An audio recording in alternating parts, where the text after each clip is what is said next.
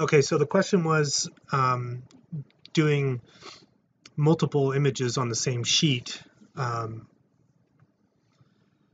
so you don't waste space on a transfer or anything like that. So here's how I would do this. And someone mentioned the step and repeat, which is dead on, but if you don't know how to do that, it's tricky because you'd have to Google it and figure it out. But there's no real menu for it. So first thing I'm going to do is click on the top object, okay, hold down shift and select the last one. These three elements make up my cool guy clothing company logo right there. I'm going to press Control G to put it in a group. Now I'm going to right click on that group and duplicate the group because I want to do, I'm going to show you one way and then I'm going to show you another. Okay, so we'll hide that one. Now this group, let me expand it. This group, I'm going to right click and hit merge group. Okay, so that just created a flattened merged version, just those elements. So what you want to do is with that selected, you go Control T and resize it to what you need. Put it in a spot there. Okay, so now you're going to hold down Control Alt T, and that's going to take it into a transfer mode, but it's going to it's also going to record the steps, okay, but it's also going to duplicate. So without holding anything, I just dragged over and it's creating a second version, but I'm going to hold down shift so it snaps horizontally. Okay, commit that. Now I'm going to do the same keys, but I'm adding shift. So Control Alt Shift T T.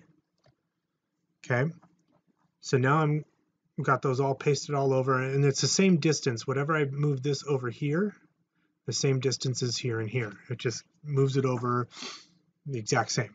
So I'm going to take all these, same thing, I'm going to highlight all those. I'm going to do Control E to merge them. Now I'm going to do Control Alt T to get in the step transform mode. I'm going to drag down, hold shift so it snaps, let go and commit. Now I'm going to do Control Shift Alt T T T. There you go. So that's the step and repeat in Photoshop. Me personally, I don't like to work destructively. So number one, that's why I have this group right here, because if I wanted to, I could delete all these, change the color of the text and start all over. The other way that I would do this, let's delete all those. We'll get rid of our background. Let's just crop this down a bit.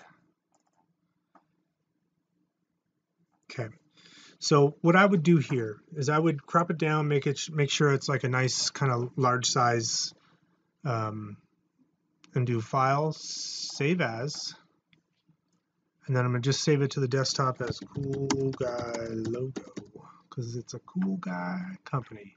Okay, that's stupid. Save it as a Photoshop file, hit OK, hit OK, save it out, we're all good. Now I'm going to go into Illustrator.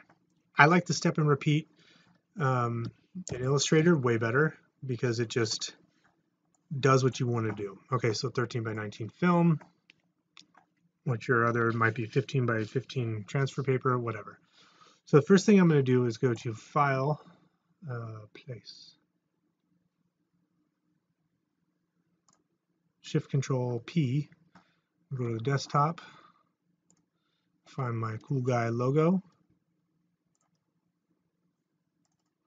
double click and bring it in. Okay, I obviously didn't spend time cleaning up the cool guy thing that I downloaded from the internet, but for this purpose it just doesn't matter. Okay, so let's say we want this guy to be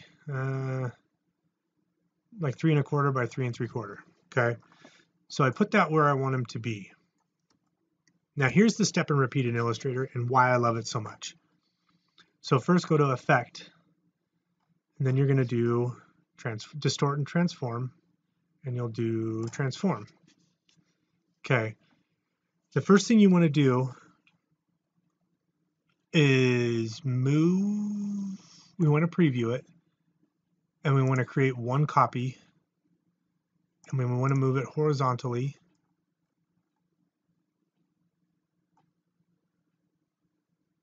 .125. You could go more, or you could go right to where 3.25, so there's a little gap in there.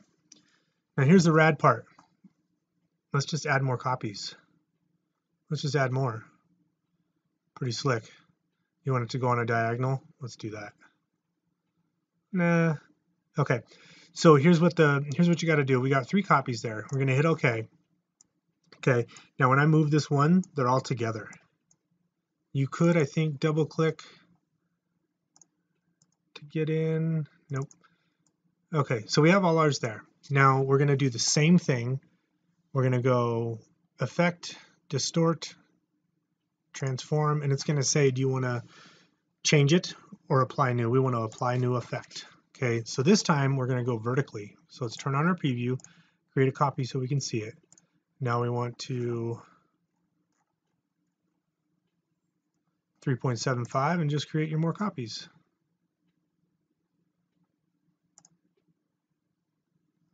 And hit OK. So now the fun part is this is all connected. It's all a simple step and repeat. Goes adds 3 more to the side and adds 4 more to the bottom. So that's how I do it. And then the reason I do that is, let's say we go back to Photoshop, and actually I'll be mad if this doesn't work, but we take these two, we want to make the font the same color. Oh, come on. There we go. We make the font the same color. When we save it out, did it save? File, save, yeah. Okay, when we go back to Illustrator, it's going to ask if some files are missing. Do you want to update? You say yes. When you bring it open, look, they're all changed. So that's why I do that. I work back and forth, and it's non-destructive, because your Photoshop file is what you built it in. Take it into Illustrator to lay out and do real quick. To be honest, I would have done this particular graphic in Illustrator to be all vector. But anyway, I hope that makes sense. You can do it in Photoshop, of course, but I like the transform, step and repeat in Illustrator. So let me know if you have any questions.